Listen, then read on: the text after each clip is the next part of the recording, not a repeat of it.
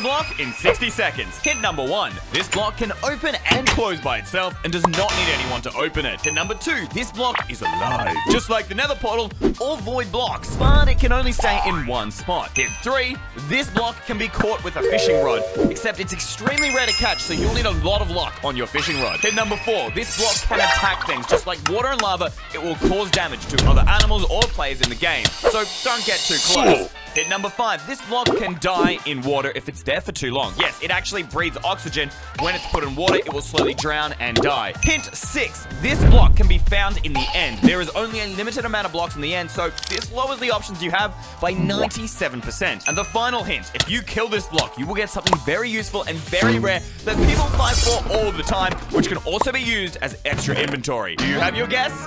The block was a shulker.